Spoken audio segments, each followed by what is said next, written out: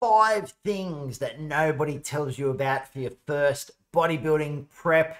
Here we go. Here we go. I do remember my first bodybuilding prep. It was 21 years ago, so it was quite a while ago, but I've been lucky enough, fortunate enough to work with many people through their first time competing and their first time prep.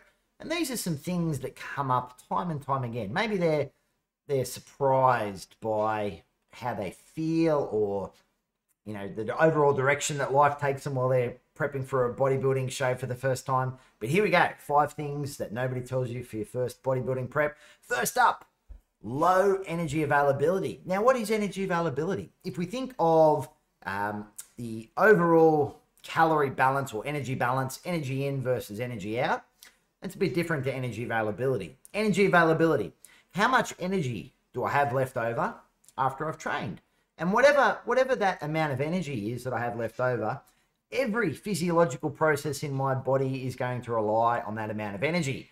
Everything from just my overall energy levels for the day, the quality of my sleep, my cognitive function, mental health, hormone production, bone mineral density, immune function.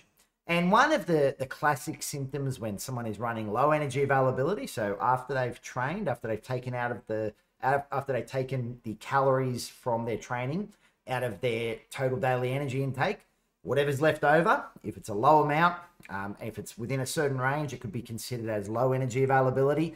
And we're going to see that fatigue kicks in. And fatigue is probably the number one thing during a contest prep that most people are surprised by, their lack of energy. Think about it. You're in a calorie deficit.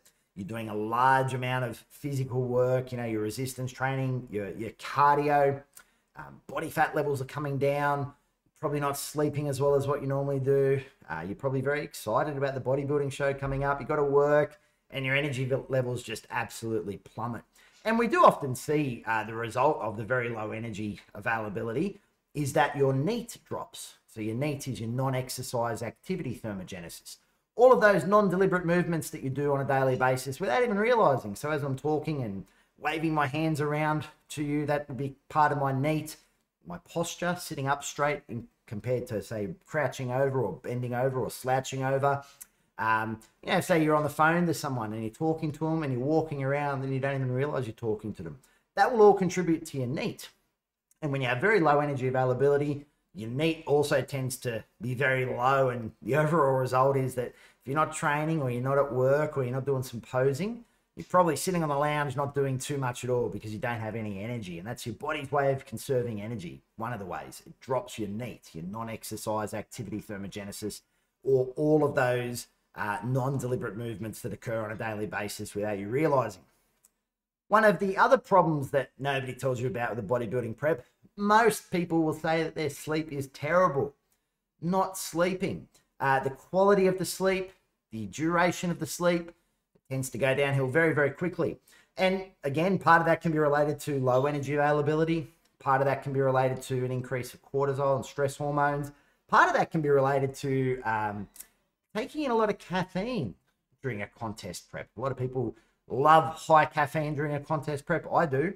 Gives you plenty of energy, helps you to train the house down, might cause you to use a little bit more energy throughout the day as well. So caffeine is something that a lot of people use, but that can affect sleep. Hunger pains during the night, that can certainly affect sleep. Can't sleep because my stomach is rumbling, or I'm excited at 5 a.m. in the morning because at 6 a.m. when my alarm clock goes off, I get breakfast and I'm so hungry. And so sleep can go downhill very, very quickly in a contest prep, and you can find that the quality of your sleep deteriorates as well as the time that you actually get to sleep each night. Next up, persistent hunger. I know this one sounds like a bit of a no-brainer, and people will be like, well, of course you're going to be hungry in a contest prep, and that's something that you would expect. But you probably don't realize how hungry you will get. You get this new appreciation of food. You start to do all weird sorts of things with food. I know that during contest preps, I have sat people down, family and friends. I've pulled out a cheesecake shop menu and I've made them pick out their 3 favorite cheesecakes and give the reason why. You do all sorts of weird stuff when you're in a contest prep when it comes to food, daydreaming and cravings, and you're wishing for food that you've never even liked before, but you're like, I'm gonna go crazy on this after my prep. One thing that a lot of people do during a contest prep, they buy protein bars. They're like, oh, this flavored protein bar looks delicious. I'd love to be eating that. When I finish this contest prep, I'm just having all my protein from protein bars. And you go and buy 20 boxes of protein bars, and then you finish your contest, and you realize you can just have a chocolate bar instead of a protein bar, and you don't end up eating the protein bars. But weird stuff happens with hunger. Hunger can be like a 10 out of 10. The best contest preps that I've ever had, or I've ever been able to complete, they've been the ones where I haven't been focused on food. So hunger's been super high, but instead of daydreaming about the food, I've just stayed focused on the task at hand. I'm doing this because I want to be in the best shape of my life. I want to perform well on the bodybuilding stage.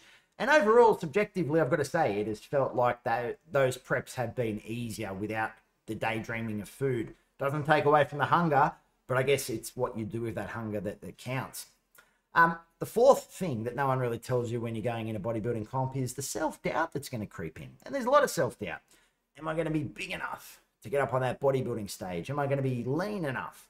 Is my posing going to be good enough? How's my shape and my symmetry? And am I going to forget how to pose on stage? There's a lot of self-doubt that creeps in, and you can have a lot of negative self-talk that can build up. And, especially as you move through the early stages of the prep, where you tend to go through the skinny fat stages. So what's the skinny fat stage? You enter a calorie deficit. So maybe your calories in your nutrition have dropped, or maybe the amount of work that you're doing increases. Maybe it's both, but either way, you're in a calorie deficit. And you tend to see that your muscle glycogen stores can be a little bit up and down. Muscle glycogen is that readily available form of energy that's easily utilized for activities like resistance training. And for every 1 gram of muscle glycogen, you hold another 3 to 4 grams of water. And so when you're in a calorie deficit, you can see that muscle glycogen drop down. You can drop a bit of water from inside the muscles. So it looks like your muscles have almost deflated. Looks like they've almost shrunk in size overnight. Body fat can't move as quickly. And so in a very short period of time, when you start a contest prep, it can look like you've lost lean muscle mass, and it looks like your body fat is standing out even more. That's not the case. You've just dropped a bit of muscle glycogen. You've dropped a bit of that water volume from inside the muscles. Body fat can't move as quickly. The overall effect is it looks like your muscles have shrunk, body fat's standing out more, and you're in the skinny fat stage. And that's always, or that's a hallmark of a contest prep early on. I'll tell you what, that can destroy self-confidence very, very quickly. Finally, difficulty in posing. Posing can be very difficult. I mean, just to learn the movement patterns and learn the poses, there's a muscle memory component involved with that, just like any physical skill. You don't know what you don't know. So learning something new, there is a pretty sharp learning curve, and being able to transition between poses and not have to overly think about it. So you're really concentrating and you're sort of frowning and you're posing. Like, you want to relax. You want to be able to just pose and make it look natural and be able to flow and make it look like it's free flowing.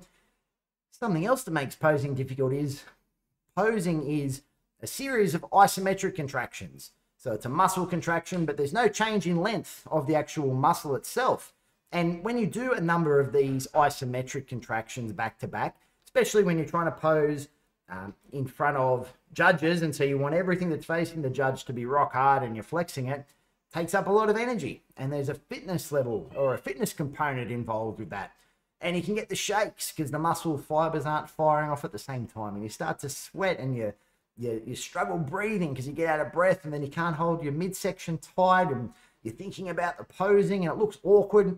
And so posing and learning how to pose can be something that is often overlooked for your first bodybuilding comp. So there's a few things to think about if you are thinking about competing. I'm not trying to talk you out of it. It's just, it's not spoken about. Low energy availability and the effects of that low energy availability. Sleep problems, persistent hunger, self-doubt, difficulty in posing. Welcome to your first bodybuilding prep. Thought I'd give you a rundown. Listen, if you're liking this content, please like and subscribe. It'll help the channel grow. I'll talk to you all soon.